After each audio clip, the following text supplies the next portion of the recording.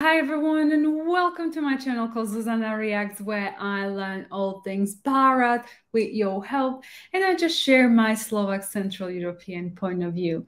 Now, in today's video, we are going to look into Sadhguru. It's going to be a long podcast that I'm going to review. I know many of you have asked me to look at the long format, so this is it. I'll see what happens in the end if I edit it in multiple videos or so, but maybe I'll just try to do it just in one go, and let's see how you guys feel about it.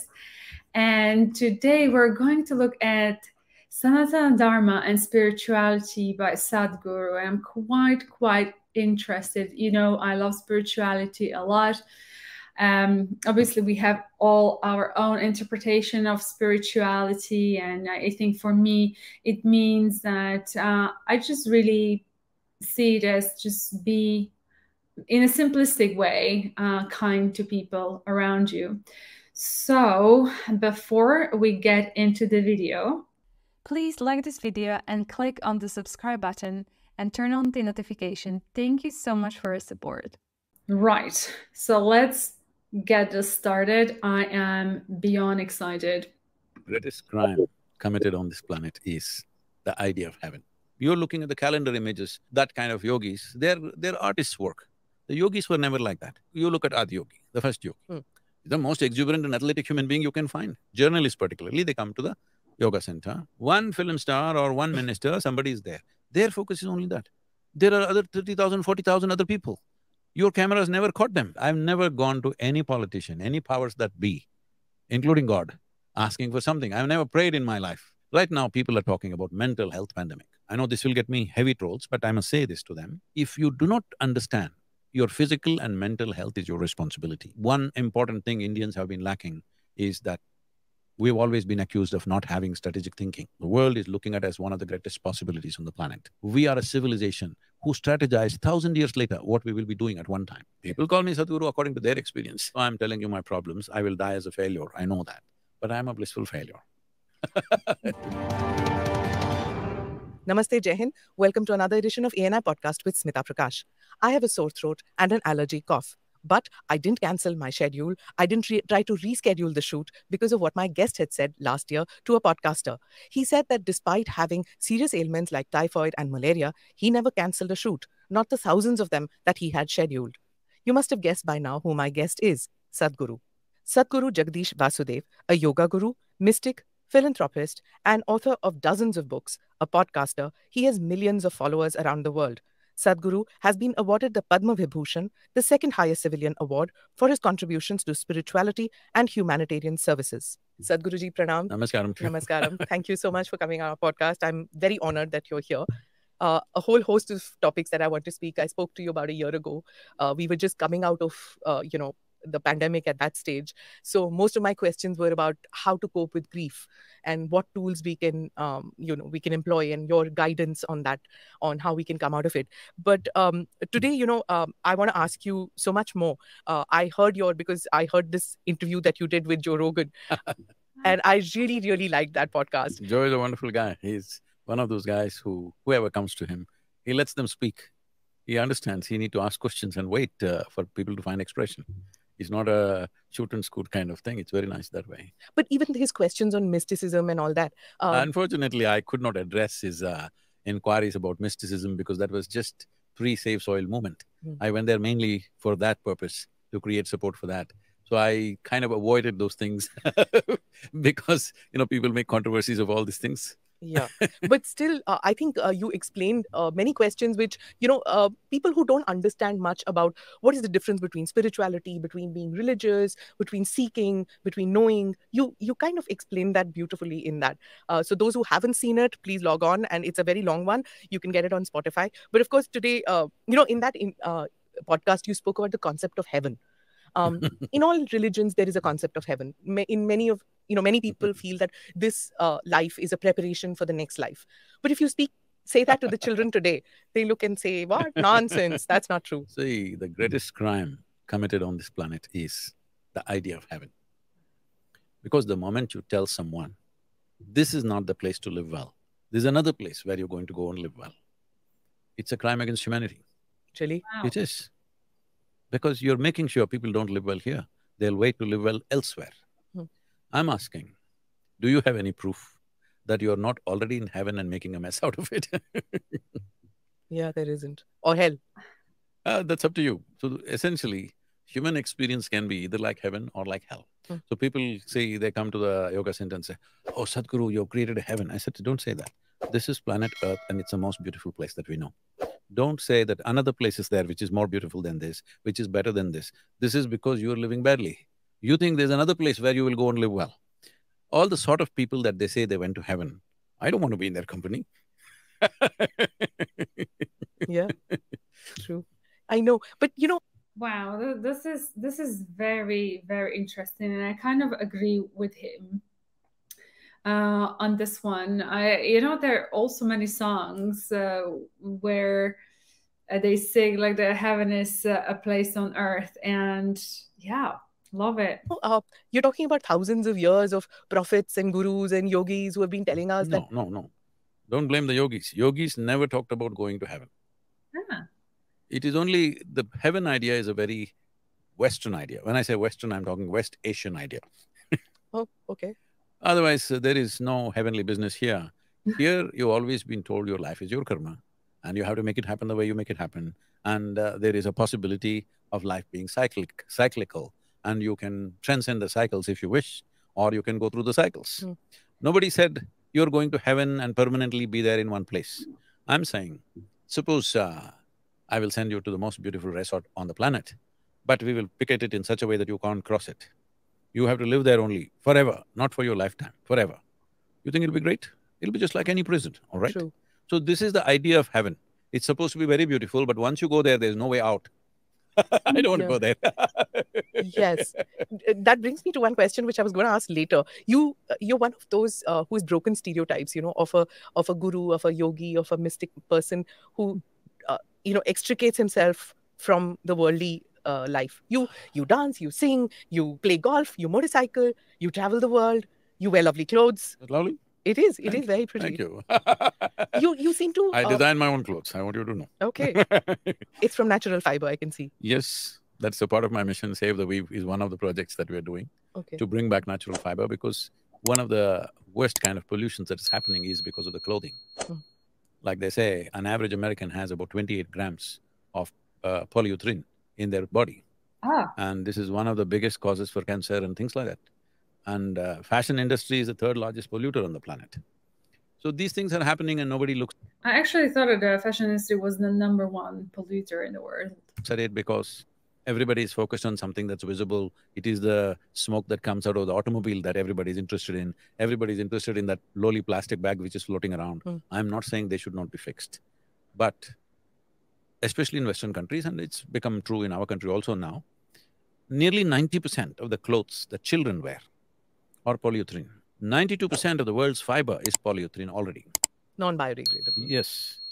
And when children wear this, especially when children wear this, before 15 years of age, if they wear this polyurethane clothing, any kind of synthetic clothing, they get poisoned.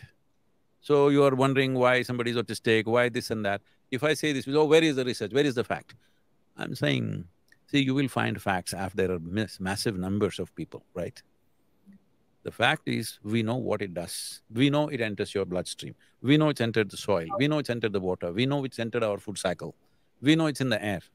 So, one of the important things, I've been pushing this with the governments to at least school children, make it that they're wearing either cotton Natural or fibers. linen or anything, okay, which is natural. It'll make a huge difference. At least the government schools make it, but it's still not happened. Everybody's using terracotton, terraline and whatever. It's not so much because it is cotton and 5–10% this thing. It's okay, I would say, because it demands less maintenance. But a time has come when the richest people in the world are wearing crumply clothes once again. In California, I'm in somebody's house who's really up there in the movie thing and all that. So when I go, our volunteers ask, is there an iron box? So what? This is not a kind of house where we'll have an iron box. Iron box is an insult. It's for those kind of steamsters. Permanent press clothes, right? No, they're not pressed. They all wear crumply clothes. Because that's fashionable. That's the most expensive clothing. Linen So when is… there is a fashion like that, We must all get into little crumply clothes, it's all right. I'm also into a little bit of crumply clothes. So, but my question stays, Sadhguruji, that you've broken stereotypes. Yeah, see, the thing is, when you say stereotype, where did your stereotype come from? You're looking at the calendar images of those, long bearded, constipated look on their face, that kind of yogis, they're artists' work. The yogis were never like that. You look at Adi Yogi, the first yogi. He's the most exuberant and athletic human being you can find. You look at all the gods that you have in this country. If they don't dance, they cannot be gods in our country. Non-dancing god not allowed in this culture. A man who cannot dance, how can he be even a human being? Forget about being a god. Dancing with ecstasy because of spiritual Yes, union it is with… not some trained dancing. See, dance is like laughter. When you're bubbling with joy, you laugh, all right? It's not like you're trained to laugh. Naturally, it comes to you. It's not that somebody has to tell you a joke. Life is funny. If you look at it carefully, it's very, very funny. If you look at it in the surface, it's dead serious. But if you look at it carefully enough, it's quite funny how people come, do all this, and tomorrow morning they disappear and everything is fine, all right? It's quite funny. So if you see on one level, you will laugh. When your body wants to laugh, it will dance. It's a consequence of exuberance. It is not some special kind of dance you have to do. This joy and exuberance, you feel…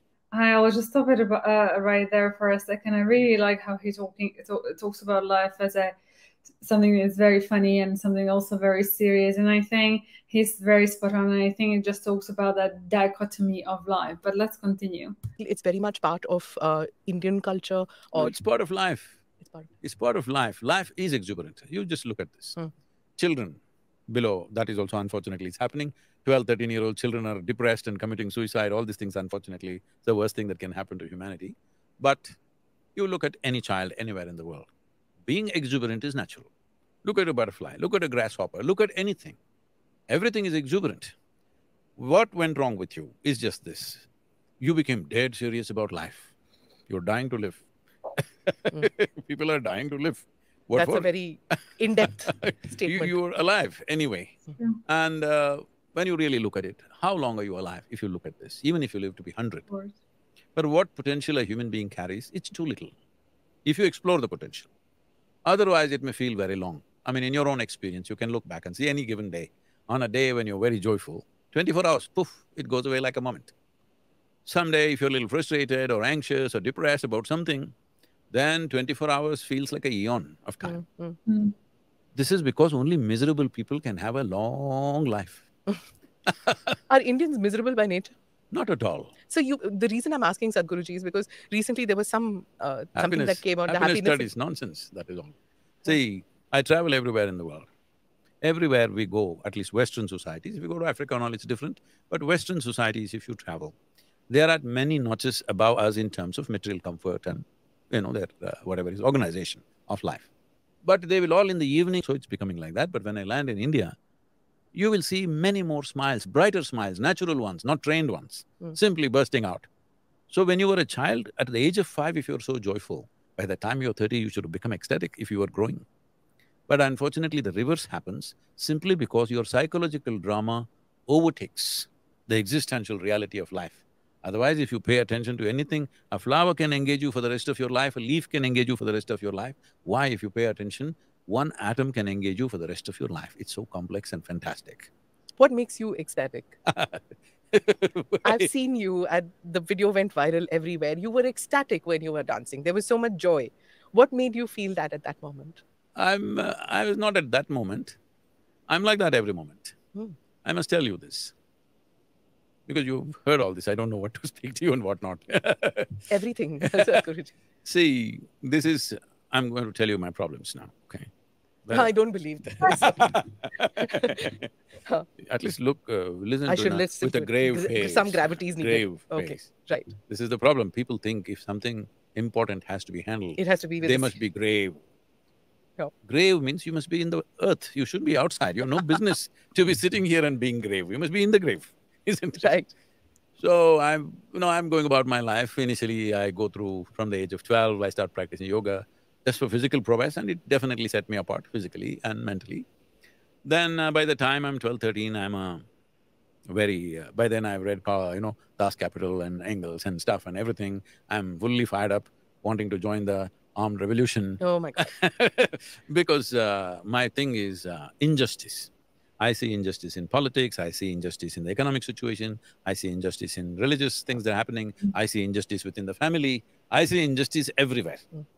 So I'm simply angry all the time, not against anybody. I'm simply angry all the time because wherever I see prejudice and injustice. So in that anger, I thought armed revolution is the only way out. At that time, it was boiling everywhere in southern India. 70s, you took. Yeah. Yeah. It was boiling a lot, so we wanted to become part of it. I almost was on the verge of it. Their own corruption saved me. Then I went there and then I saw they were also full of corruption. The corruption they were supposed to fight, they were even more corrupt. Then I backed off. Where am I going, Yeah. So… I'll stop right here. It's very interesting what he's saying, because this is what I've been, I don't want to say internally battling, but after university, I wanted to go and study like international relations and maybe politics. But when I looked at, there was a year when I was in Slovakia, when I was like reading all the magazines, and I realized how everything actually really is. Because if you continue studying something for a long time, you start to see patterns, you start to see trends for yourself, and you see like who is really pulling strings, let's say in the country. And that just really hit me. And well, I realized that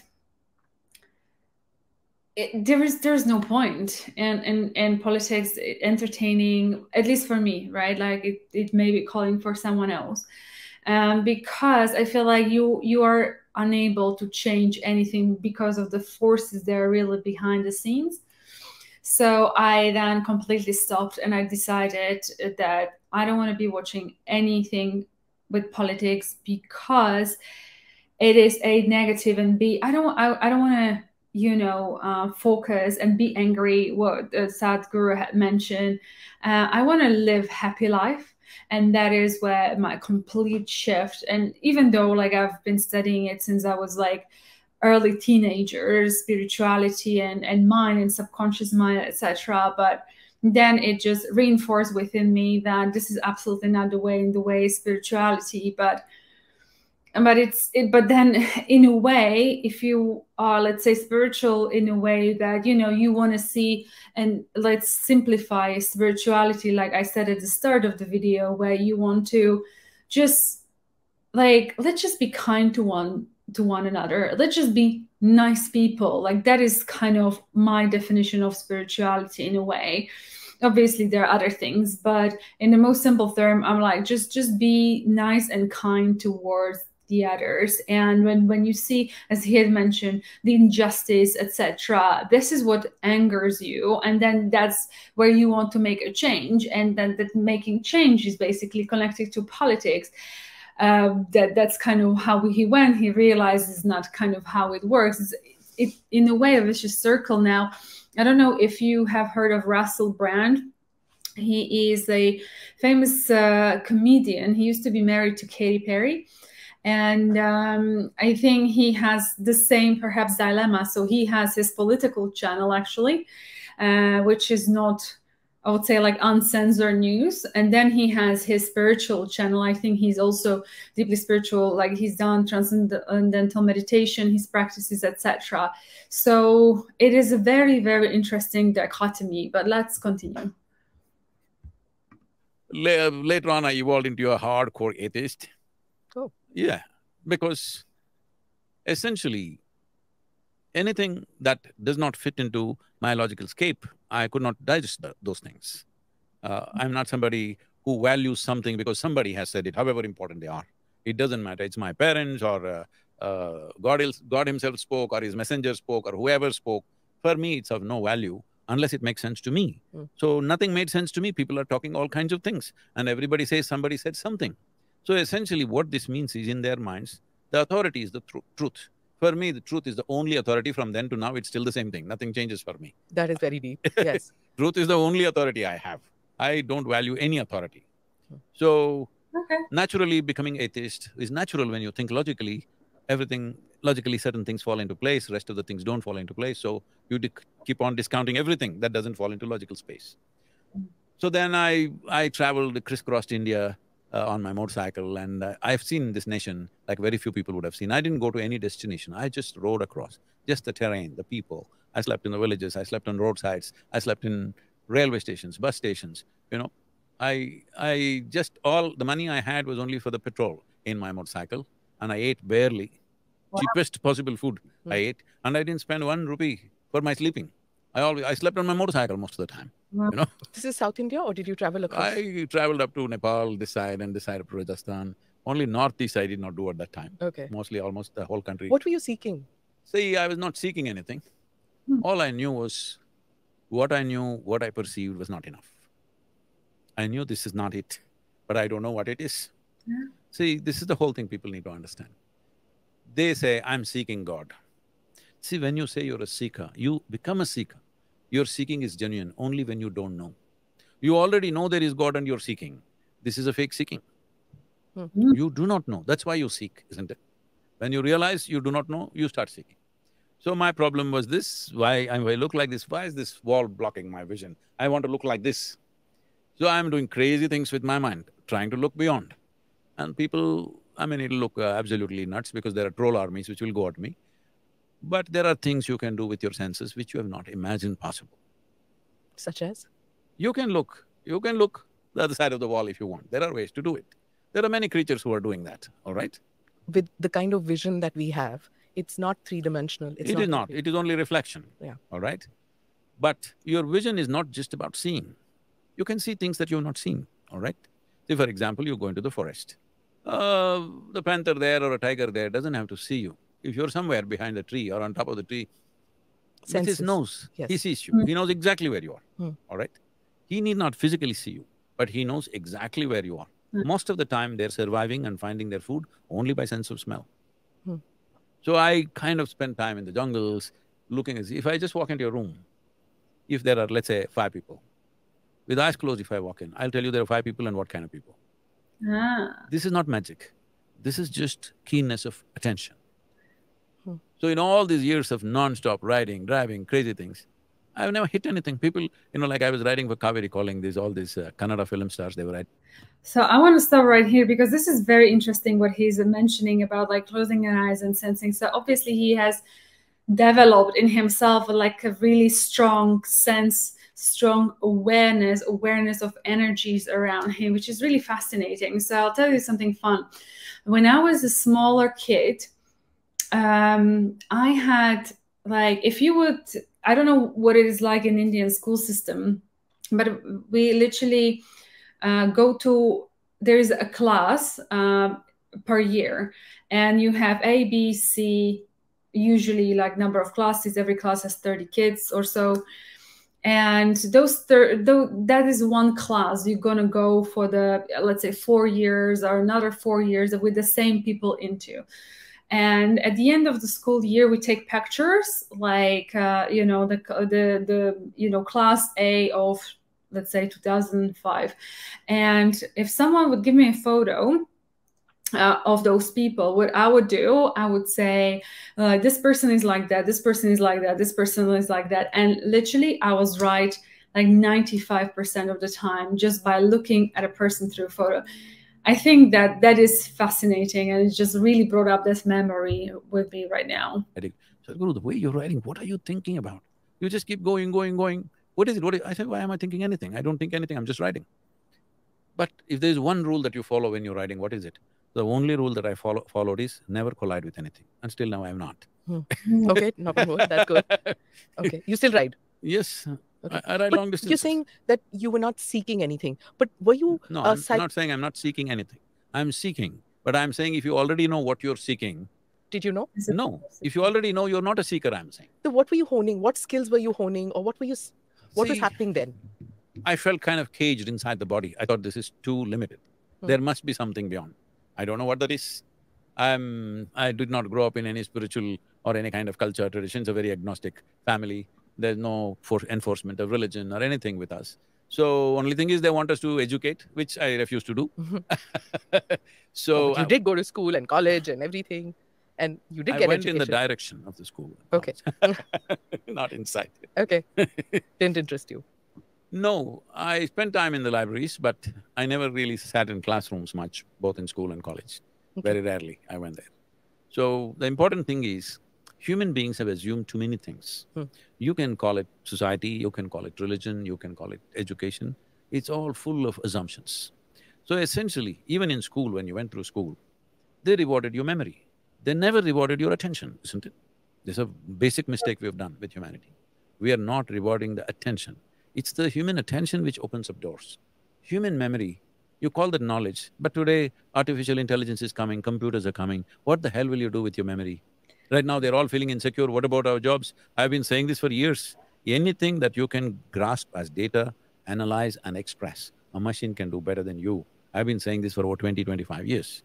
This is so true. And I don't know if you know the Alibaba owner. He was saying exact same thing, that what happens to us when we can't compete with a computer, as simple as that. So sometimes I feel like I also live in a nation where people really pride themselves on knowledge, but I don't really think that almost that's something to be proud of. I think whatever Sadhguru is saying, he has a lot of wisdom and knowledge part of that, because I think the sense of pride in knowing things is an ego thing, actually. But now it's becoming a reality. All the academics, others wondering, what will happen to us? You will have no job, and it's fantastic. The teachers have no job. It's really fantastic, isn't it? Why would you say that? Why not? I'm saying, see, this happened in 70s. I remember this so well. In Mazagon docks, they installed the first gantry. At that time, 125,000-ton ship was the largest ship. They would take 24 to 28 days to unload one ship, coolies going up and bringing things. When they put the first gantry, they said, what are we supposed to do? Our muscles, what are we supposed to do with this? And they went on strike. They closed down the docks for many weeks or so. At that time, only wondered, what are these guys doing? So now there are gantries in every port. 250,000-ton ships are emptied within 24 hours, Correct, all right? yes. So what are all the coolies doing? They're obviously doing something else. So these intellectual coolies also will find something to do. Sadhguruji, you know, in that Joe Rogan show, you spoke about some mystical happenings which happened when you went to Kailash Mansarovar. What is it that you saw there at that 2:30 a.m. that you saw, which you thought that there was something that happened? Could you tell us what happened at Kailash Mansarovar? See, there is a phenomena that maybe a lot of people are unaware of this. When lightning happens, it's possible 20% of the lightning will be going from earth to sky. Most of the lightning is coming from there. Up to down, yeah. About 20% could be happening from earth to cloud. That's not what it is. It's not lightning. What's happening there? All I have to admit is, I don't know, really. It's just that you see certain things. This is the most incredible thing about creation. Even if you're here for a million years, still the damn thing will surprise you and freak you. Because people have been telling me about this Kailash and this and that. I'm not a pilgrim kind of person. For me, if I close my eyes, I'm done. That's my pilgrimage. But everybody's saying, I thought one-time trip we will make to Kailash. Oh my God, what it is, unbelievable. Really? Oh yeah, it is Wow. the most incredible thing on the planet. So it is essentially, this is a tradition where when people realized something, very difficult to find somebody who will be able to receive that. So how to store it? The need to store it. If you articulate it in words, it'll be all misunderstood. People will make fantastic stories about it and lose the whole thing. So, one way of storing it is they will find a space which is hard to approach but not impossible to approach. When I say this, they would store it in a place like Kailash but not on Mount Everest. That is nearly impossible to get there. But not a place where there's too much of human traffic. A place where it's secluded, where those who really want to go can go. Common people who are not curiosity seekers cannot easily go. Today, of course, we are flying in there and everybody is driving in four-wheel drives and getting there, that's a different matter. But in those days, if you want to go to Kailash, it's a arduous journey, it's not a simple thing. And there's the China factor. No, there was no China factor at that time because there is history of over 12,000 years. Tamil devotees have been going to Kailash from southern India for 12,000 years. Imagine a Tamil man, all right? In that cold weather. No down jackets, no thermal this and that, nothing. Maybe at the most he picked up one woolen rug somewhere. And rain and cold and snow and works. walking 4,000 kilometers and going and coming back. Something should fire them, isn't it? Yeah. This is not for livelihood. There's no gold out there to go in search of that. Is it just abode of Shiva? That's why people went? See, when we call it an abode of Shiva, see, why is somebody valuable to us? After over 15,000 years, why is one man valuable to us? Because of what they offer to us, isn't it? So many people would have lived in this 15,000 years. We don't care whether they existed or not. We don't know where they were, what they did. But why do you remember one person? Because of the knowledge base. This knowledge base was offered in many ways.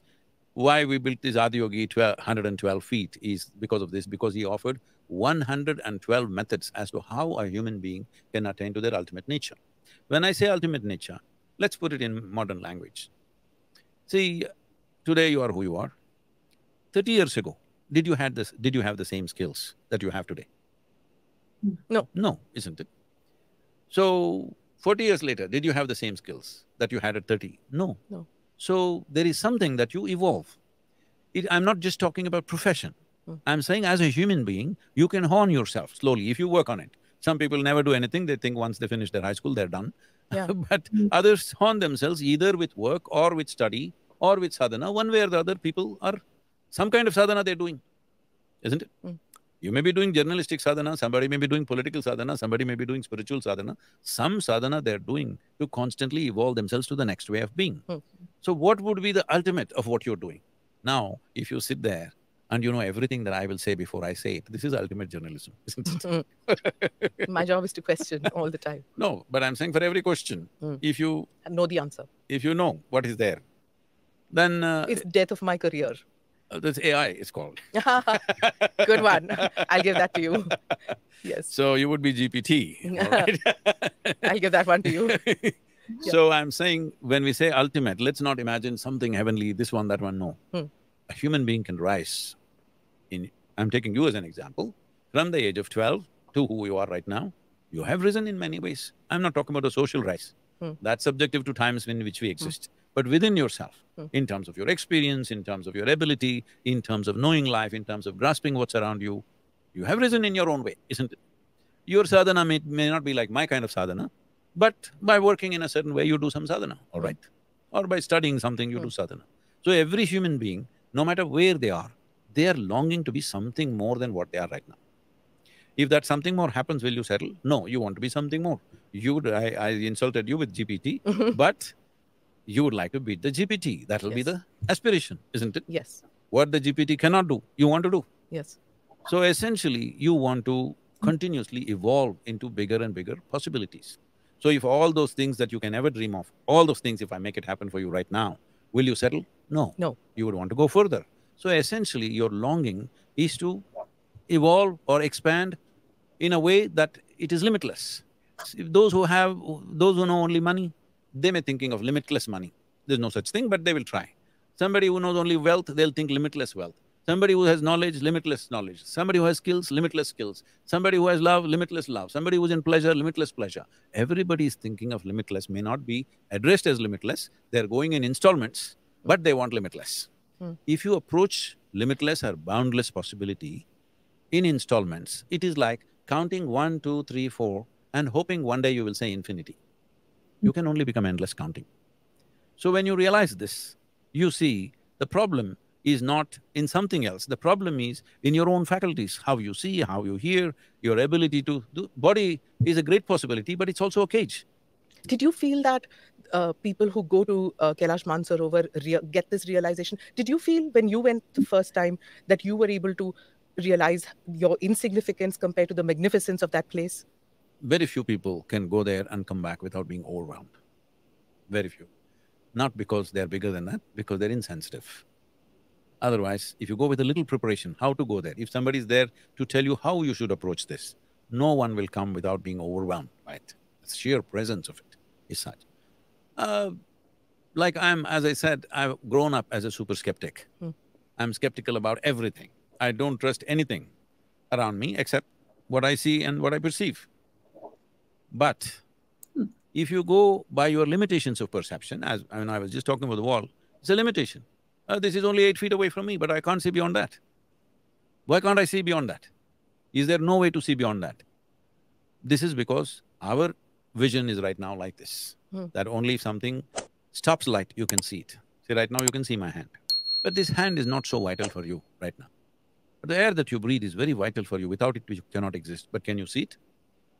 Fortunately, even in Delhi, you can't see it these days. Yes, thank God for that. Yes. So you cannot see the air, but it's the most vital thing. You cannot see many things which are the most fundamental aspects of your life. So essentially, spiritual process means making an attempt to see that which does not stop light. That's why it's called enlightenment. So for young people who seek that enlightenment and get to know themselves. You're saying I'm old? Not at all. You are experienced in so many different ways. You give the tools and you teach the tools. But suppose a person cannot get away from their regular life and from their day-to-day life. What would you say that? We can teach them where they are. That's why the miracle of online is there. So see, we are delivering the inner engineering program, the preparatory part, 7 sessions online for quite some time, already 12, 13 years. But we were always hesitant to do any initiation online because the problem is not doing it online, the problem is the recipient. How will they be? Will they be focused? Will they be there completely, or will they misuse it? Will they harm themselves? This is the issue. How can they harm themselves with it? See, anything powerful, if you don't handle it right, it can harm you. If there is something has the power to transform your life, you must understand if you don't handle it responsibly, it can also hurt your life. Electricity is fantastic, it's making our lives. You love it and you put your little finger in that hole, you know, it does something else to us. So anything that is powerful enough to transform your life always has the flip side to it if you don't handle it right. This is why the commitment, we go on pushing for that. But now we found a way that we can proctor thousands of people at a time. 6,000 is the limit we have right now because of some technological reasons, but we are seeing how to make it 25,000. We proctor every one of them in their homes. 25,000 at a time? We could do that. Wow. So right now we're doing 6,000 at a time. So volunteers, hundreds of volunteers are sitting the full day and proctoring those people. They have images of all those people on their screens and proctoring them, helping them through, making sure they're focused, making sure they don't do anything wrong. How do you have so many volunteers, Sadhguruji? Because there are skeptics who will say that you hypnotize or there's some magical element to you. What is it? You don't, as you said, you don't take out gold chains, no vibhuti coming out, nothing of that sort is happening. So how do you get people to do this? See, you need to do a miracle only if you don't realize that life is such a miracle.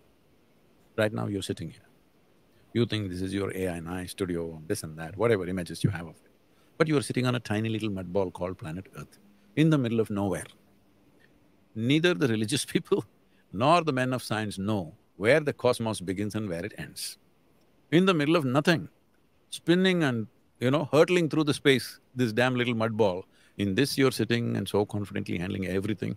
I'm not, I'm asking you. No, I'm saying you're doing things and I'm doing things, everybody's doing things, right? I'm saying nobody has a clue where the hell are we going right now? Which part of the galaxy are we in? Where is this planetary system going? Is it going to collapse next moment or will it collapse after 1 billion years? You don't know, right? You have no clue. But still everything is going fine because we limit our perception and make ourselves a little secure. That security is meaningless to me. I'm always opening up the thing. I'm always, almost on a daily basis, reminding them, hey, you will die one day, what is it? You're not negotiating death, you're only negotiating the time to die, isn't it? Hello? That fear of death is something which can be weakness and it can be a strength too, right? No. Why is fear a strength? Fear is never a strength. It can motivate you towards positive action. No. I'm fearful of dying tomorrow, so I will work today much more to make my day. Why should you work like that? See, this is like in the villages. If they want to make a donkey run or something, these are cruel things which would have been done by village boys. They will, in the Deepavali time and all, they will tie some crackers to the tail of the donkey and the donkey runs faster than a racehorse out of fear. Is that the way to go in your life? So fear of death makes me do right things. Why? Why the sense of life can't make you do things? So you're asking why so many people are volunteering, doing what they're doing, especially young people. If you come to the yoga center, many of them are with me for about 25, 30 years. They came when they were 18, 20 like this. Today, they're just entering their 40s or 50s, in that state they are. Why is it? Means it's just this, that the seed of life is always being suppressed by the social norms and education. Everything is trying to… like you're saying, see, you're saying this not by yourself. You somewhere believe it's only the fear of something which will make you be right. Fear of death, fear of hell, fear of punishment, right from kindergarten with the stick and cane and whatever nonsense. Fear of punishment, fear of pain, fear of suffering is the only way you can be fixed. The whole term God-fearing. That's what. You fear everything and naturally you fear God also, Mm. all right? So, if you fear everything, you are a miserable human being because fear is not a very exuberant, wonderful emotion. So what would you replace it with? Celebration, joy, happiness, peace, what? No, it's not like that. See, life is not a philosophy, life is a phenomenon.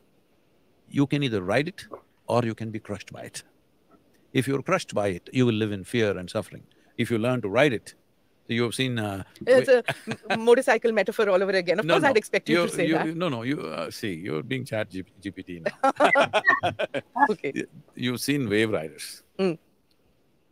They're just riding huge waves. What is a wave rider's dream? He wants to ride a tsunami, all right? Yeah. It could kill him, but he wants it. No, if he's good at it, he wants to ride a tsunami. Because that's the dream, the biggest wave possible, you want to ride that. Because you're good at it. If you're not good at it, even a tiny little wave will cause fear to you. Mm. So now I'm not talking about being good at something. Mm. You're as good a life as anybody else, as much a life as anybody else. Doesn't matter, you don't know journalism, you don't know motorcycling, you don't know wave riding, it doesn't matter. But if you sit here, you're as good a life as anything. Mm. But that's not how human beings are experiencing. This is the only thing I do to people, that experientially they realize that they are as good a life as anything can be. Maybe they're good at nothing in the world, it doesn't matter. They're, as a life, they're good enough. Once people experience this, there is a certain exuberance to life. You may not know how to do things that other people do. When it comes to skills, we are not the same people. When it comes to intelligence, we are not the same people. When it comes to language, we are not the same people. In any act that we perform, two people are never the same, isn't it? Mm. But as far as life is concerned, there is no such thing as your life and my life. See, you're sitting there, that's your body, this is my body. Till we are buried, all right? Once we're buried, we're all the same soil, let's not go there. We will right now keep About the soil? I know you're going to get there. We will keep the distinction. That's your body, this is my body. That's your mind, this is my mind. Here and there, my mind, your mind may overlap and we may be okay, but still that is your mind, this is my mind. Sure. But there is no such thing as your life and my life. It's just like if you and me sit here and blow soap bubbles, that's my bubble, this is your bubble. If it goes poop, then you don't say this is my air, this is your air. This is the nature of life. Once people experience this, there is a certain beauty to your existence because you're not separate from anything. It's not like philosophy. It is not something that you teach them. Not a toolkit, you give them tools to experience that. Once they experience that, they want that because that's the only thing we have. Tell me what else you have other than your life. Rest is all imagination. Only thing that you have is life, isn't it? When did you get this realization? Like, most people would think that, oh, you… That's what I was about to tell you my problems, but you said no. No, please do. I need to know. After all these things, then I rode across and they stopped me at Nepal border when I went on my motorcycle. I was just… Did you look like this with the beard? And… No. Maybe on riding, I won't have shaved for 5 days, 10 days, but that's about You were not Sadguru at this stage? No. Okay. Even now, within myself, I'm just me. Okay. People call me Sadhguru according to their experience. So who stopped you at the border? The authorities, they stopped me and they asked for a passport. I was nearly 20. I did not know what is a passport. Today children will laugh at me.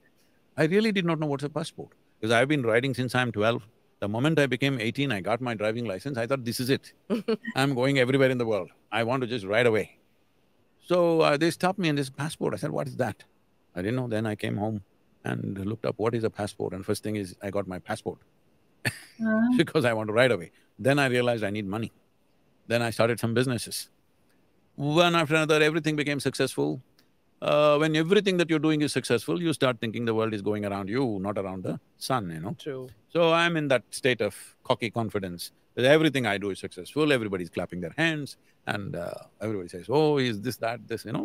In the family, when you're successful at a very young age, everybody thinks you're some super nonsense. I'm not talking about money like today, they talk in 2 months, they talk of $10 billion, $100 billion, not that kind. Yeah. But for those days in a small town, it is successful. Right. That kind of success. So I'm already into half a dozen enterprises, all working well and things happening. One afternoon, I just had a little bit of a break. I'm working from morning 5 o'clock to 11 o'clock in the night, non-stop, because I have so many things to do. And the best part of this work is I need to go from here to there to there. So zipping around on my motorcycle and doing all this. All kinds of crazy enterprises I did. Everything worked, fortunately. So this afternoon, I just had about an hour and a half break. In Mysore city, this is the culture that for those days at least, if we want to test our motorcycles, we go up Chamandi Hill. Mm. If you want to party, we go up Chamandi Hill. If we fall in love, we go up Chamandi Hill. If we fall out, we have to go to Chamandi Hill. Okay. If we have nothing to do, we go to Chamandi Hill. So I had nothing to do, unthinking. I didn't think of going there. Simply I rode and I ended up in Chamandi Hill. So I know this hill very well. I've camped there, I've spent days and nights in Chamandi Hill. I know every rock, everything. So there's one of those rocks which is west-facing of the Chamandi Hill. I parked my motorcycle, went up and sat. It's around 3:15, 3:30 in the afternoon. Like any other day, I just went and sat. My eyes were still open. After some time, I didn't know what happened. For the first time, till then, I knew, this is me. This is, that's somebody else. I have no problem with somebody else, but this is me, that's somebody. Suddenly, I did not know which is me, which is not me. What was me was just all over the place. I thought this lasted for 10, 15 minutes. When I came back to my normal senses, about 4.5 hours had passed. Wow. For the first time in my adult life, from the age of 8, I remember, I had not shed a single tear. I'm like this. I'm a closed fist, always, never. Because I know such emotional needs to cry and do this and that, no matter what happened to me. Here I am, 4.5 hours, tears are flowing, my shirt is all wet. And every cell in my body is just wet with ecstasy. It's like that, it's dripping. And I shake my skeptical head and ask, what's happening to me? Only thing that my logic can tell me is maybe I'm going off my rocker. Then I ask my closest friends, something is happening to me. If I close my eyes, I'm just blown away. Like, come on, what did you pop? You found mushrooms in Chamandi Hill? What happened? This are kind of inquiries. Of course, now, yeah, most people would think that, Yeah. right? So because I had no context anywhere around me to tell me what's happening to me. Nobody to tell me what's happening to me. All I knew is I've hit a gold mine, I don't want to lose it. That much I know, but I don't know what it is. So I experimented this, what is this? Then I discovered this is so simple.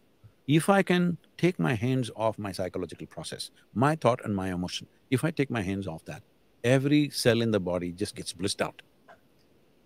It's like head to toe. Recently, I was 25 at that time. About few years ago, maybe 4 or 6 years ago probably, one German doctor wanted to do some crazy study on me. And then he said, your cellular age is 25. I was surprised, how is he saying this?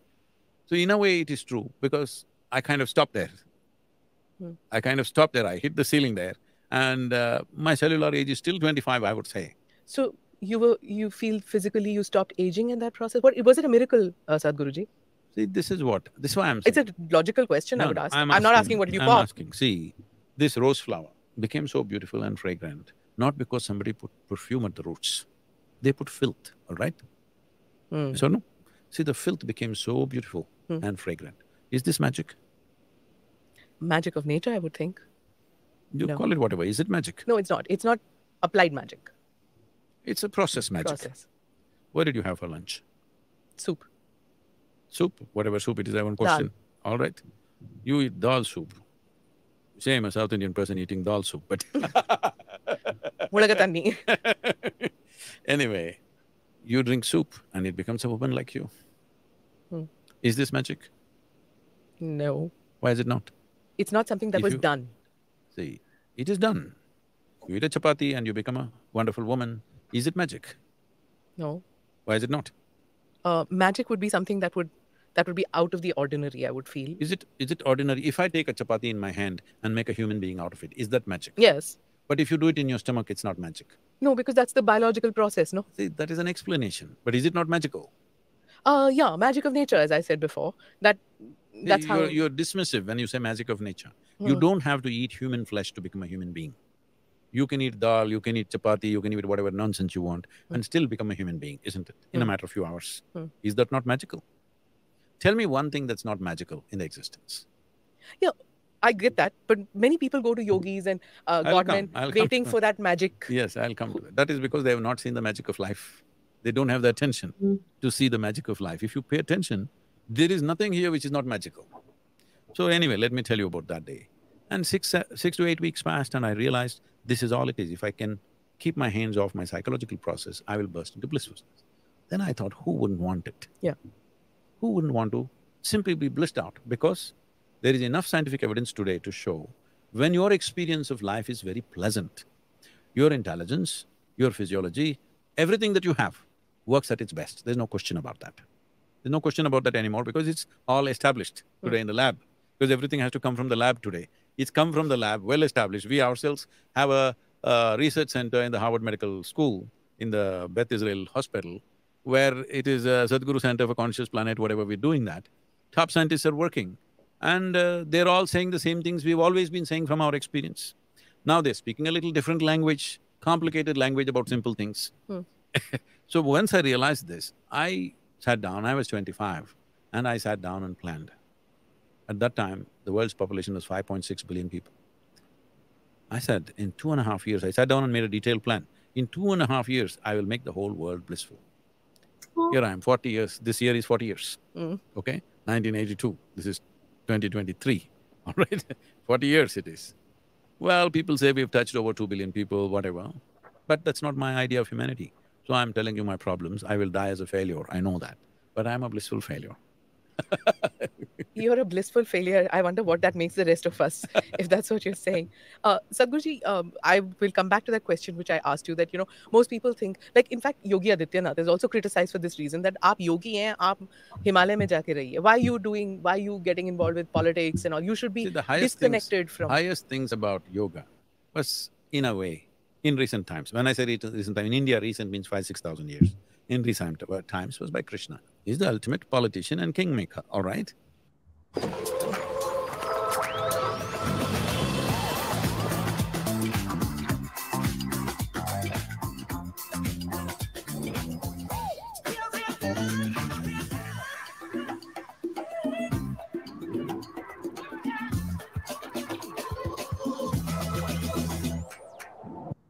So this idea, a yogi means must sit in a cave and if he comes out, his yoga will fall off. That is not a very good yoga. People ask me, oh, why are you dressed like this? Why do you drive this? Why do you fly a helicopter? Why do you do this? Why do you do that? I can do anything. My spirituality is not so fragile that I have to protect myself in a cave. I can be anywhere. I can live in a marketplace and still remain the same. Doesn't matter what kind of company I am in. I'm part of the New York Fashion Week. Yes. Yes. I know. So, that's what I was asking. I'm saying the texture of my clothing will not take away my spirituality. I am not that fragile. You were at the Nita Ambani The cultural center. Yes. There too, we saw you walk the red carpet. I think Sadhguruji and in No, fashion… they put a carpet was red, what can I do?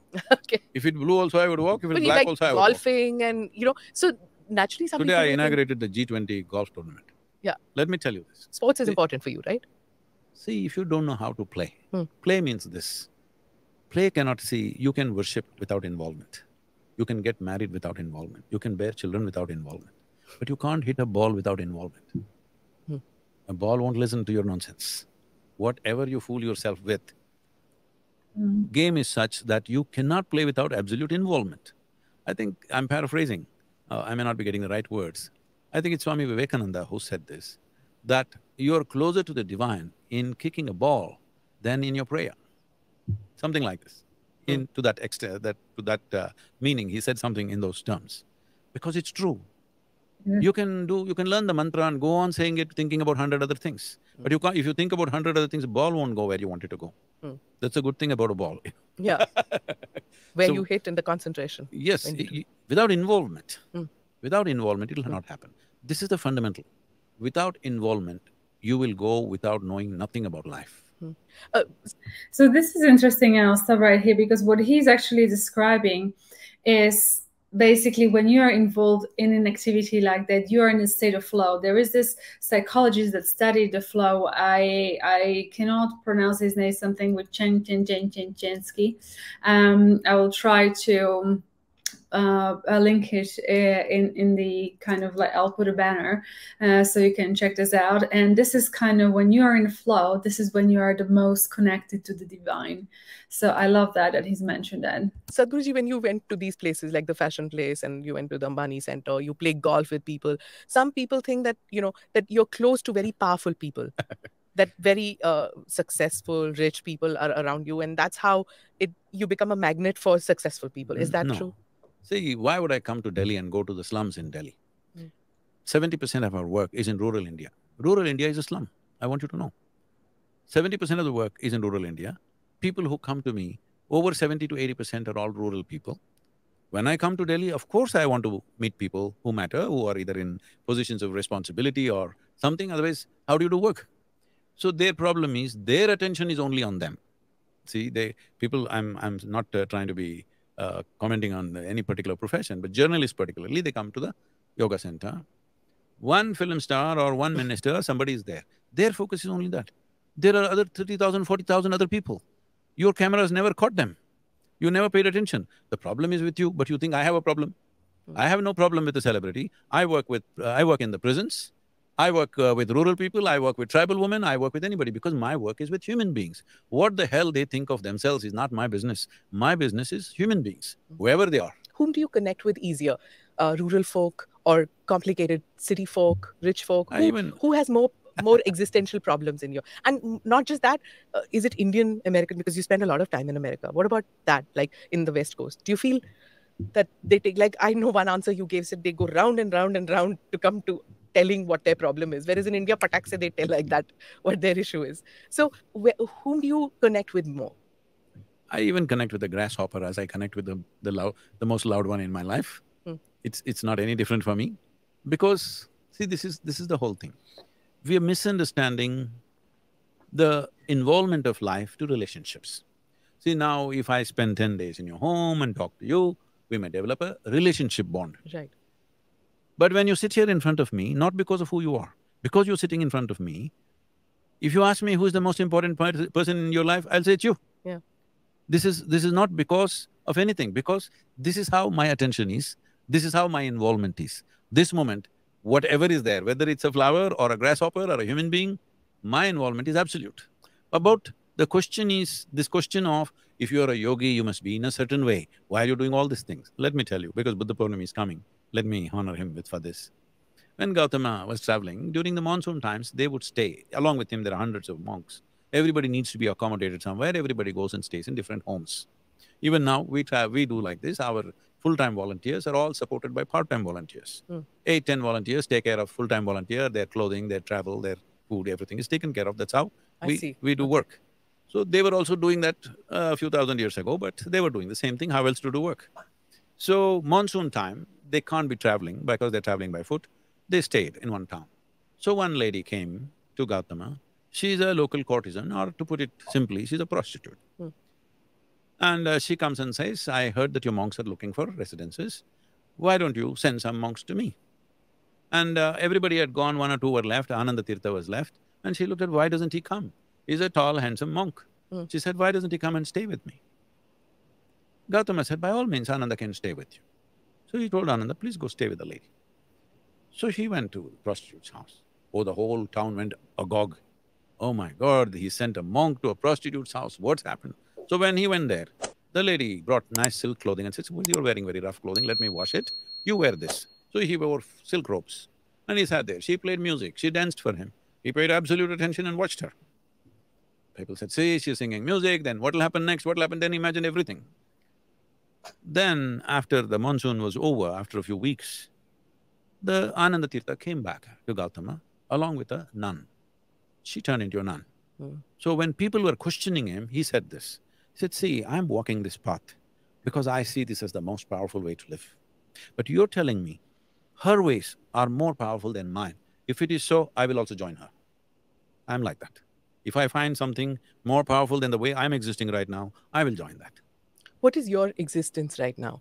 So I'll stop there because there's a very interesting thing that he is actually calling out, and she's asking that like a spiritual person that needs to be considered one way or the other, who he's associated with. And I completely agree with him. It's kind of not about that. He's just rejoicing in his existence with whoever is around him. And also, you know, if we are all one and if we are all connected, so why do we judge one another? Why do we have to, let's say, in a way, behave a certain way?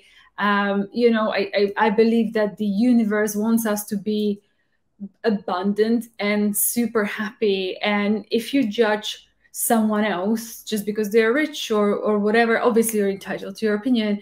It's like you're inherently judging yourself, and I don't think personally that's the best way how to show up in the world. But obviously we are all different. But it's also it's interesting to explore the psychology behind that, because you see that we judge people through how we grew up, what are our parents, what are the beliefs, what kind of part of the world we believe in, and we then judge. For example, you wouldn't even judge me through your lens of your background and where you're from and your beliefs, and you impose it on the person. However, the person is nothing like what you think they are, because they are their own unique self, defined by their own unique beliefs. I really kind of like that aspect as well. So let's continue. You lead very busy lives. You're constantly traveling, and you want to touch people's lives and bring that blissfulness that you experienced into as many lives Just as trying possible. to rub off my experience on people, that's all. But what is that secret sauce that attracts millions to Isha Foundation? What is that you feel in you? See, Look, I'm sure you must be thinking, what do I do? What is it that I do which the other people don't do? Don't you think that? I do life, they do mental circus. I do life. I've got my headline. I just do life, nothing else. So you don't think that there's anything which is mystical and magical that you do? I mean, of course, you have an issue with the whole term magical. No. I have no issue with that. I'm only saying, see, one thing, see, magic means what? Now, if I put my hand into my pocket and pull out a pigeon, this is magic. Yeah, that's it? what people would think mostly, Yes. right? But if I was pull out a coming back to pigeon, that vibhuti and Yes. chains. if I pull out a pigeon and give it to you, you have a bird and I have a shitty pocket. That's that's all it is. What do you do with that magic? Now I can show you a different magic. If you come to the yoga center, I'll show you people who've been there for many years. In the last 10 years, they've not had a moment of angst, moment of anger, moment of frustration, moment of anything. They're simply there, not simply sitting somewhere in a cave, actively working with all sorts of people, and still don't experience that. This is the magic that the world needs, and that's the magic I'm trying to weave. Sadhguruji, when you're attached to family, when you're attached to your children, your aging parents, your spouse who might have… Why only those 5, 6 people? Why not to me?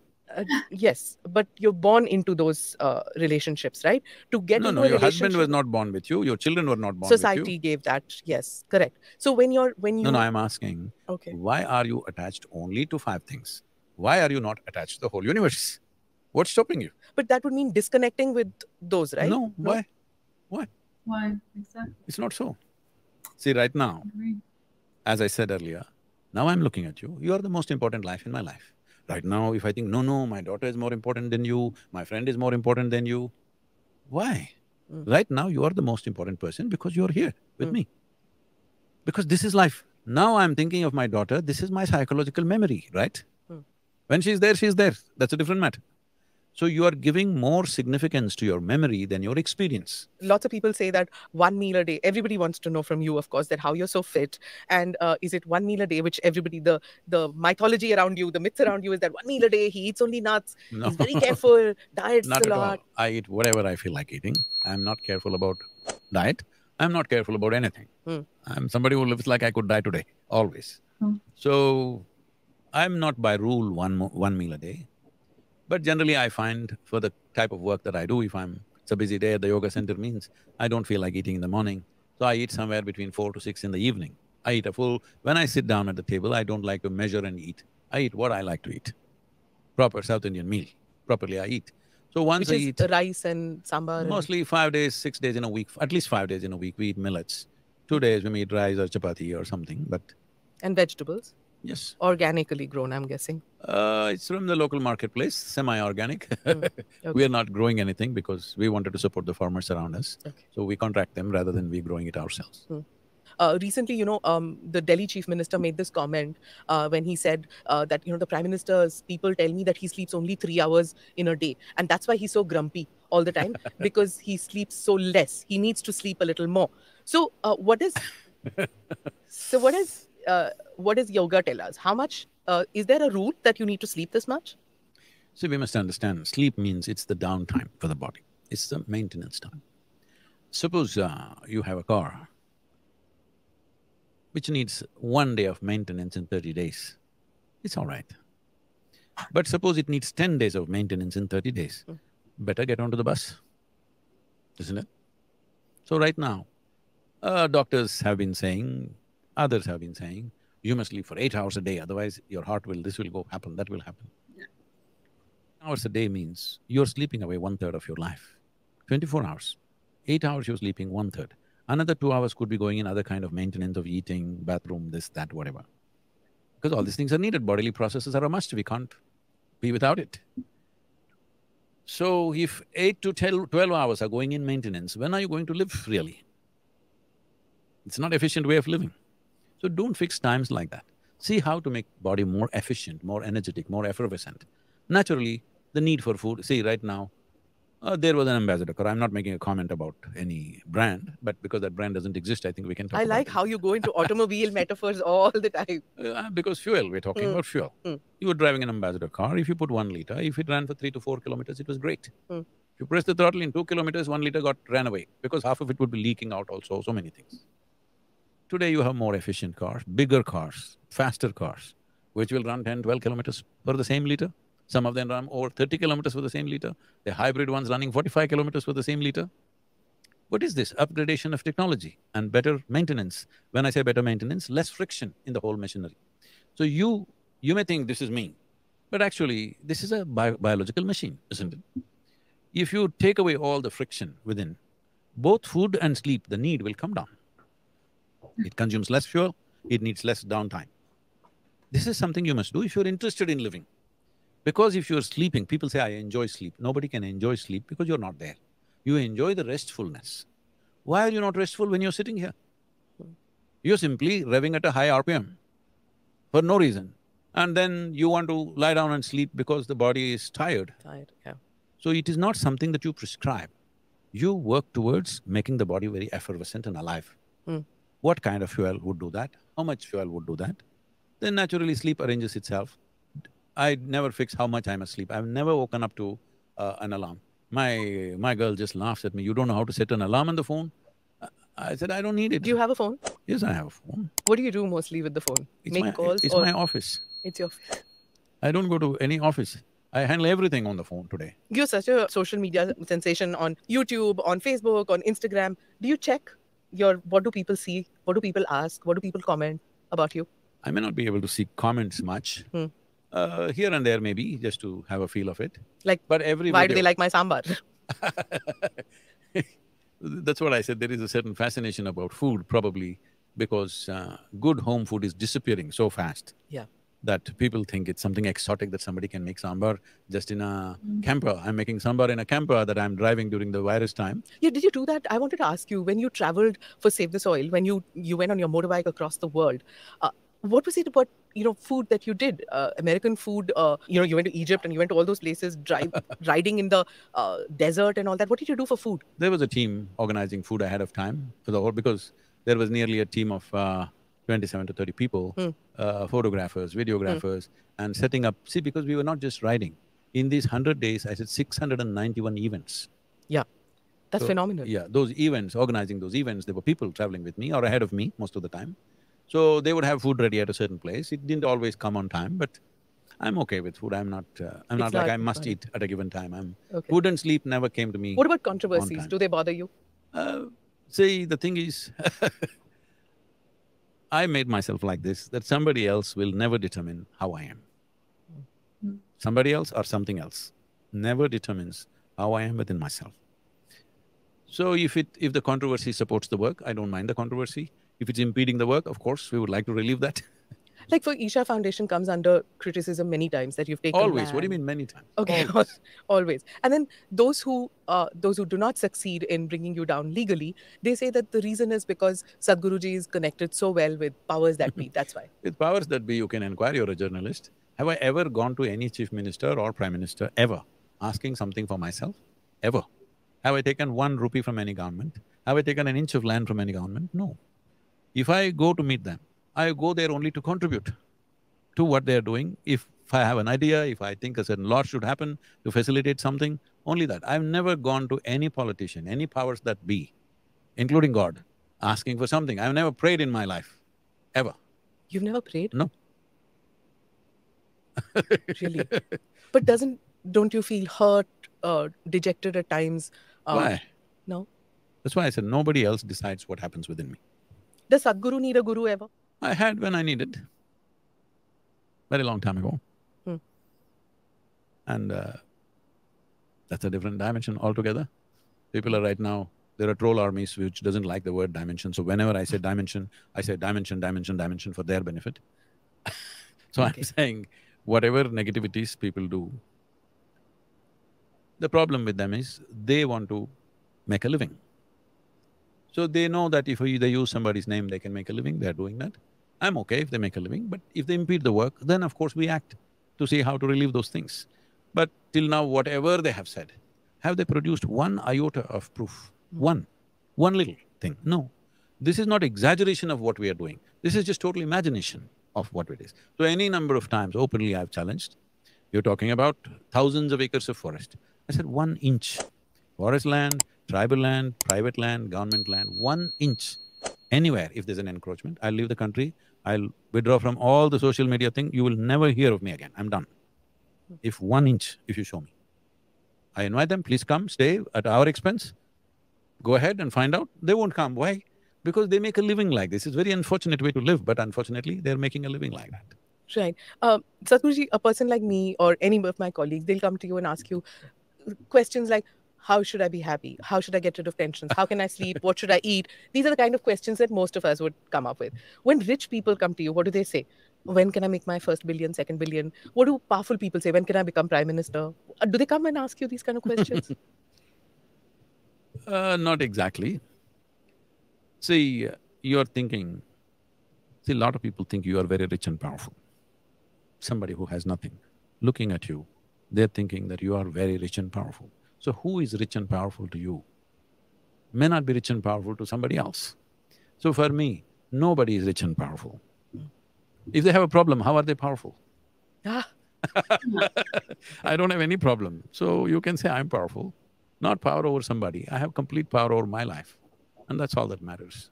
I have no power over anybody else. But this is all that people want, that they want to be power over their own life. They don't understand that, and they think by conquering something, by procuring something, acquiring something, it'll happen. Let me tell you this. Just before I started Save Soil movement, I was in the United States, that's when this Rogan thing and all happened. I was campaigning for the… Trevor Noah also. Yes, and a few others. Some of them did negative hit jobs on me. It's okay. So at that time, I was meeting people, and one day I see one young man behaving like his tail is on fire. I said, hey, what are you up to? He said, Sadhguru, I want to make $1 billion, $1 billion. Oh, that's all? You come tomorrow morning, I'll give you $1 billion.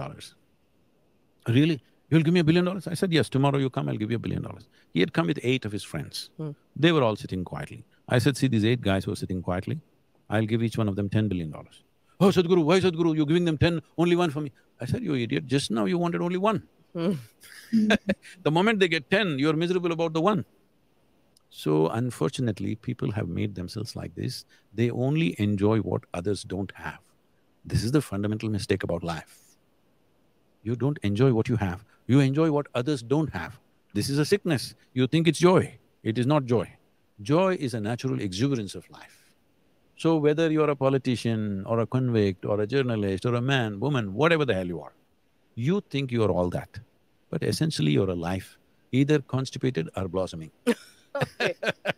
Do people think that when they come to you for advice, do many people think that you can see the future? People try. These days they've given up because I know, they know by now that if they ask such questions where I will take them, they become GTPs, you know. They're predicting what I may say. So the important thing about my life is not about predicting your future, about empowering you to create your future. This is the most important aspect of this culture. Why this Sanatan Dharam is important is, here we have no sense of God. There is no the God in this country. We are a godless nation. We know the technology of God-making, but we don't have the God. All the people that you worship are people who walk the geography of this land. Shiva walked this land, Yadiyogi walked this land, Krishna walked this land, Rama walked this land. They had all the troubles, are more trouble than you ever face in your life. But they're gods, no? No, we'll come to that. You can call them whatever you want. Essentially, They walked in human form on this land, yes or no? Yes. Were their lives just magical or full of trouble? Well, Look at Rama's life. Yeah. It's a Complex. serial disaster. See, suppose you are a queen of a kingdom. At the age of 19, you're coronated, and then they take away your kingdom and send you to the forest. One disaster like that, you wouldn't recover, most people. Yeah, tribulations all his life. Most people wouldn't recover with one disaster. Yeah. Lost his kingdom, as if that's not good enough, lost his wife, then he goes out and battles and kills people that he doesn't want to kill, and then gets back his wife, and again some politics, and sends away his pregnant wife to the forest, never gets to see his children. Unknowingly, he almost killed his children. See, if you or me or anybody, knowingly or unknowingly, if we killed our own children, in many ways, that is the worst thing that you could do. Correct. He almost did it.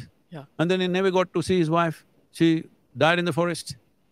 So this is not a successful life. But the important thing why we worship him is, no matter what happened, he remained the same, no angst, no hatred, no nothing. He even did penance for killing Ravana. Okay, because this is the only thing that we value in this culture is freedom, liberation, mukti. When you're alive, if you're free from everything, you're not withdrawn, you're active but free. That is only one avatar of Vishnu, no, where this happened. In the others, in the other avatars, it wasn't that. It wasn't… See, what you call as avatar is Darwin's theory of evolution. This was not spoken recently. This was spoken, they say… Hello, welcome trolls, for what Sadhguru Adiyogi himself is supposed to have spoken this. Correct, yes. The first life, see what are the avatars, tell me? Matsya, Varaha. No, don't go there, one at a time. Matsya avatar, what does it mean? Fish. Water life. Yeah. Life, waterborne life. There was a time when hardly 10% or 5% of the land was land, rest was all water. So first life was naturally waterborne. What is next? Kurma, okay. So what does it mean? Amphibious life. Crawled out of the water, half on land, half on this, learning to live on land. That's what amphibious life means. Next is, among the many creatures, smaller creatures, they're ignoring and coming to mammals. The first mammal or the grossest mammal is a pig or a wild boar. Why I'm saying it's grossest is even today, at least the ladies will say this, if a man is very crude, you'll say he's like a pig. Yes. So, something very basic means pig. So the most basic mammal is a pig, very rooted in its body. Very hard to kill a pig, people don't understand this. It's not like killing a deer or a goat or something. Very hard to kill a pig, it takes a lot to kill the pigs. Because they're so rooted in their physicality. If somebody is very physical, you say he's like a pig. So the next thing is what? Narasimha. Narasimha, half man, half man, half animal. Next thing is what? Vamana, dwarfed man. Next thing is what? Parashurama, full-fledged man but volatile. Volatile. Next is what? Rama, peaceful man. Next is what? Krishna, a loving man. Next is supposed to be a Buddha, a meditative man. The next one is supposed to be a mystical man. Don't look at them as individual people. These are different stages of evolution. Just look at Darwin's theory of evolution. It is parallel to this in many ways. He might have gone at it with a different context. So Sanatan Dharma has an explanation, or a Sanatan view of life has explanations for life? Evolution. We're talking about evolution. See, there are places in our Vedas where they're talking about single-celled animals, okay? We're talking about evolution because we are a dialectical culture. We don't do anything in a way that it doesn't touch your life. We write our history that way, we write our science that way, because if it's not going to touch and transform your life, what is the point of any science or history? So this also is said in such a way that we are making it an embodiment of that stage of development and saying it is this person, this person. It is not about people, it is about different levels of evolution that happened. So next one is supposed to be mystical. Right now, even your technology is becoming almost mystical, isn't it? Right now… Unable to understand. No, I'm saying, if a machine gets up and suppose you are a robo, I don't know, it could be, or I could be, why you? If somebody builds a machine just like me and talks like me, ChatGPT is answering all your questions, and you don't know, I finished the podcast and went home, and you don't know, it can easily be done. Yeah. We're not very close to that. See, almost 20 years ago, Mr. Honda, the Japanese, the Honda company chairperson said, by 2050, we will produce 11-member football team and they will win the World Cup. And they're not far from that. They can win the World Cup because you can make every player a Lionel Messi or the best in those different spots of the game. So, is this not mystical? It's manifesting also in a way, isn't it? It's mystical, we're getting there. See, we are always trying to separate this and that. Life is not in separation, life is in unity, always. Sadhguruji, this, the current Prime Minister has given this thing that India is on the way to becoming a Vishwa Guru.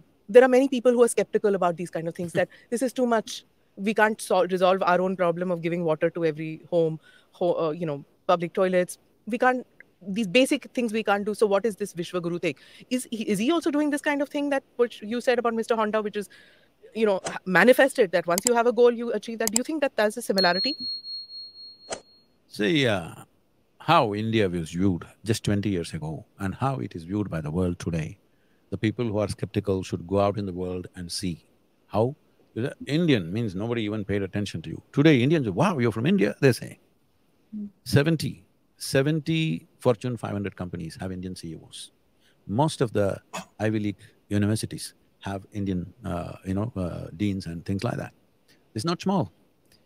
Because we took a historical beating in terms of invasions, we lost so many things. The continuity of our culture was lost, the continuity of knowledge was lost, everything was destroyed.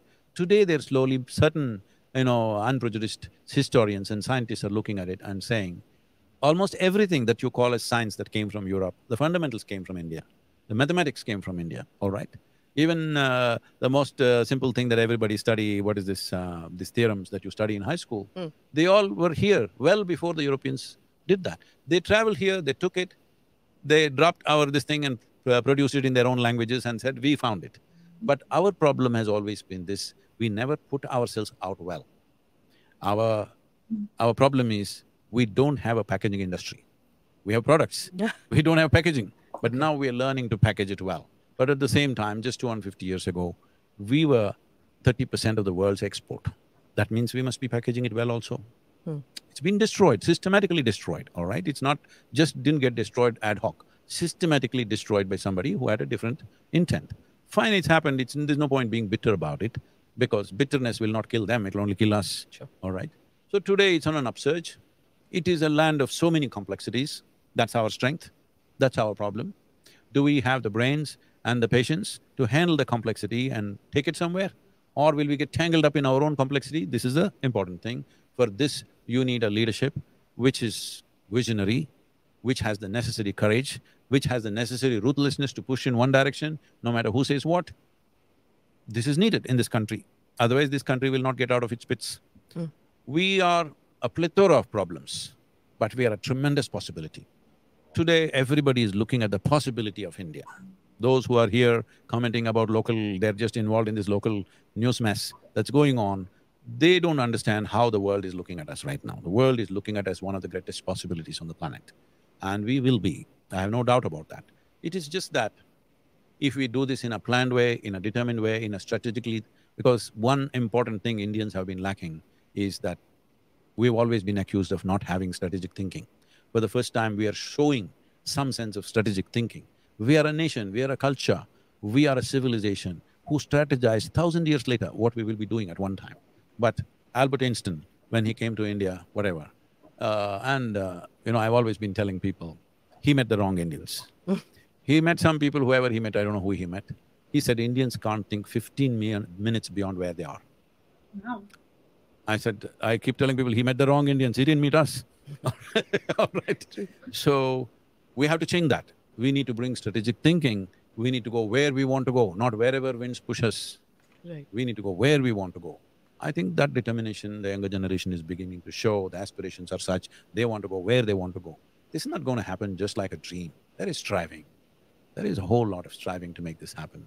Only question is, will you do it joyfully or miserably? That's your choice. Wonderful. And anybody who says that if somebody needs to sleep more, that's a political ambition, I think. So I'll just stop there. It is very interesting. I would be curious to hear, why is he saying that Indians are lacking strategic thinking? I'd love to know in the comments below, like where he's actually coming from.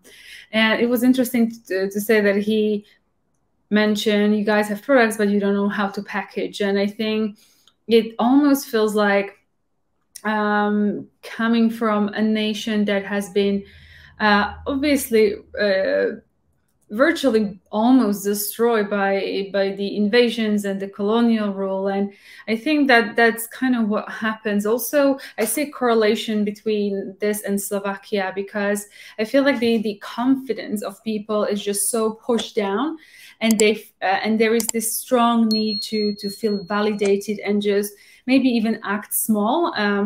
And it's exactly the same in Slovakia, where there are so many smart people, but you know, as in like you have products, but you don't know how to sell it. And I think that maybe, this is what I think. I might be completely wrong. It's just my assumption when I'm just observing things.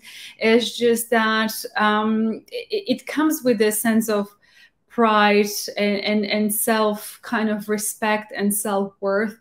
And obviously America has done it brilliantly, right? Like they're the best people that can sell anything to almost anyone. They've successfully exported their culture. But I feel like when you've been suppressed as a nation for centuries, it really reflects then on your self-worth, and then you feel like not good enough, etc. You may not talk about yourself as like I'm the best thing since sliced bread type of conversation. But I think that just a generational national process that some countries master, some countries need to develop, but this is a very interesting talk. Finally, Sadhguruji, we talked about where we are going, how we are heading. 2023, where is Sadhguruji going? Are you going to be in India? You travel so much. So where do you see home? You're such a global person. Do you see home as in India? And are you traveling this year? It goes with me wherever I go. Sometimes I like the food, sometimes I don't like. But it's like home. Sometimes food turns out well, sometimes it doesn't. Are you, do you have, like you had Save the Soil, is there something that you're planning, the next project? Yes, we are in the process of crafting what is called as Conscious Planet Movement. It's a global movement. Even Save Soil movement did not happen under Isha Foundation. It happened under Conscious Planet, which is a separate foundation outside of the Isha Foundation. What Conscious Planet means is, see right now, there are many aspects. I don't want to go into detail considering the time. There is only one problem on the planet, the human being. If you and me are not here, what's the problem on this planet? There's no problem on this planet. Everything is fine, isn't it? Right now, everything is a problem. Every natural process, happening that happens, we call it a calamity. If an earthquake happens, we die. If a flood comes, we die. If anything happens, if a spectacular volcano blows, we will die. Everything is a calamity in our understanding. These are all natural happenings which have always been happening for millions of years. So this has become like this because of the way we have constructed our own lives in a compulsive manner. Our own intelligence has become the most serious problem. Right now, people are talking about mental health pandemic. I know this will get me heavy trolls, but I must say this to them. If you do not understand your physical and mental health is your responsibility, the chances of you being physically, mentally healthy becomes more and more remote as time passes because of variety of reasons. Soil is very directly connected to your mental health and physical health, of course. Mental health, I am saying, because that's the most fragile part of who you are, and that'll go off first. Physically, you're feeling this and that, somehow you carry on, you don't think you're ill. Something is… for most people, all their faculties are not fully functional, all right? But they carry on thinking this is how it is. But the moment the mental faculties don't work, you get clearly crippled. So that is beginning to happen. The recent CDC stats say, in America, 1 in every 3 teenage girls are depressed. When we are growing up, a teenage girl means she will giggle for nothing. There's no way to get her depressed. Joy was there. Simply exuberant, because that's the nature of life when it's blossoming in a certain way. Even a little donkey, you see, when it's at a certain age, it simply jumps around for joy of life, not for anything that happened to it, simply for the joy of life. Look at a puppy, how it jumps around. The same with human beings also. So adolescence is a time when your physicality and everything is blossoming, people are just giggly and bubbly. But today they're depressed, 1 in 3. This is dangerous. This is a dangerous proportion. 1 in 3 is depressed, means 1/3 of the population. You don't have enough psychiatrists to deal with that kind of stuff. No. There is no way you can do it. You don't have that much furniture, first of all. True. So, what is it? See, if you can conduct your thought process consciously, would you ever go mentally off? No. If you can conduct your emotions consciously, would you ever go off? No. So what is missing is consciousness. But what we're looking at is like this. Suppose this room is dark, and I say, Smita, get this damn darkness out. And you start pushing it, kicking it, whatever. Will it go? Turn on the light and it's gone. So for compulsive behavior within ourselves, the only solution is consciousness. So this Conscious Planet movement, we're trying to build technology platforms to proctor people that our aim is 2 to 3 billion people should have a minimum of 12 to 15 minutes of practice that they will do, and we will monitor them for at least 1 year minimum, that they're actually doing it. We want to find sponsors to give them rewards. If somebody is working on their inner well-being, let's say you did some sadhana for 6 months and you feel wonderful. If you feel wonderful, all the people who work with you, they'll feel wonderful. True. Your family feels wonderful. True. The world will become wonderful. This is the only way. Yes. Without individual transformation, there is no global or universal transformation. Okay. There is simply no such thing. But this is the important thing, that human beings should become a little more conscious. So as a part of this, we are launching this in 2024. Right now, preparatory work is going on because we were depending on cryptocurrency. So I'm just going to stop right there. I wholeheartedly agree with him that, you know, the global transformation starts with us, you know, with me, with you, internally. This is why I'm also a life coach. I've certified over 10 years ago, almost now. And I wholeheartedly believe that. Also, I wholeheartedly believe in the fact that people are not broken.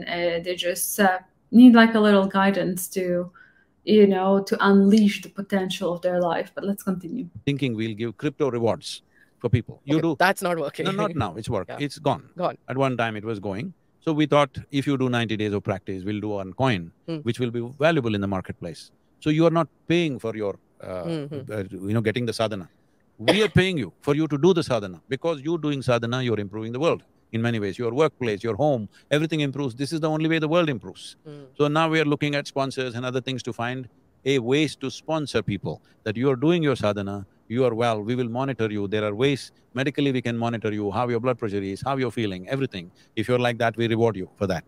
For your health and well-being, we're going to reward you. With doctors and scientists involved in this project? All digitally. All digital. All digitally. Simple. See, today you have like wristbands which will tell you what is your pulse rate, Correct. what is your blood pressure, what is your sugar. They're able to kind of, maybe not exactly, but they're able to do this. So with that kind of instrumentation, with phones, phone is the main instrument, through that we want to monitor. Still this work is going on.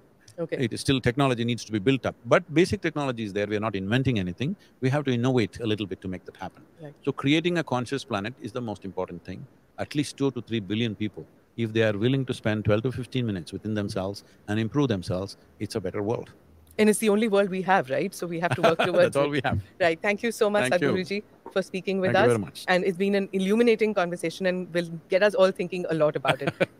Thank you so much.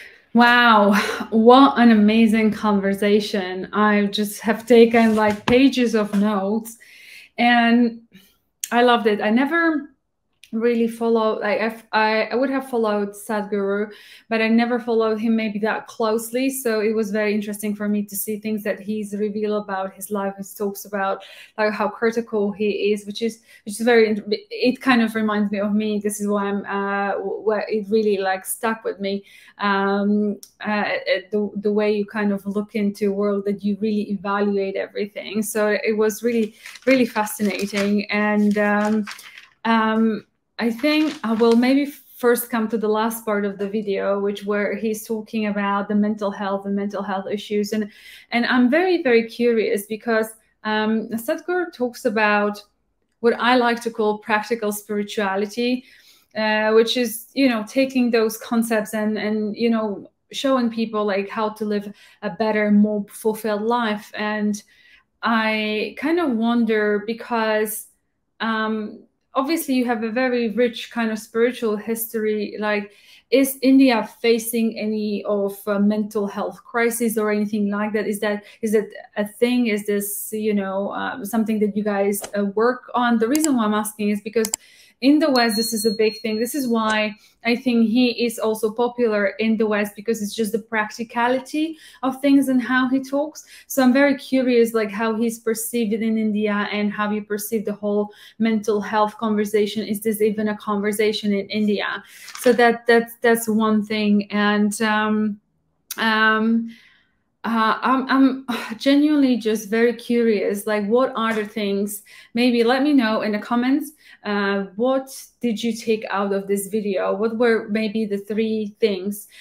So for me, I think what stood out with me was they had a really long conversation about magic. And Sadhguru talked about life being a miracle and how we, think about magic as in taking out like a pigeon out of your pocket. But it's really, if you think about it, how every little detail in life works. And, we perhaps don't appreciate enough the magic of life itself. And I pretty much love that, as well as when he says that the life is a phenomena and we kind of need to write it. And another thing for me, it's kind of the re-emphasis where he was talking about, like, he just wants his purpose. So you would say Dharma, I would say purpose, is to help people to live fulfilled life. And this is kind of what he's after. And I would love to know in the comments below, what do you see as being your Dharma or being your purpose in maybe the way that Sadhguru explained that. I really like what he talked when she asked him about where is your home. So where do you consider your home to be? It was interesting that he said that his home is inside of him, and that obviously you can tell that he's just very, very, very experienced, strongly spiritual person, very self-centered in himself. And he said, home is in me. I never actually heard that before. I think that we like to say your home is where your heart is. So perhaps that's maybe a literal thing, but the concept of home is something very, very interesting. I like the fact that he's talking about calling out that, we are our own creators. We are responsible for our life and for our actions, and we are very powerful beings. And I love that reminder. So I believe this is it for me for today's video. I hope you enjoyed a longer format. Let me know any feedback on the longer format, if I should have chopped it in different pieces and maybe post separately, or this works too. And with that being said, I really hope you have a wonderful rest of your day wherever you are. I'm wishing you so much love, and please do like, share, and subscribe to this channel if you like the content, and I will see you in the next video. Until then, you do take care, sending much love. Bye bye.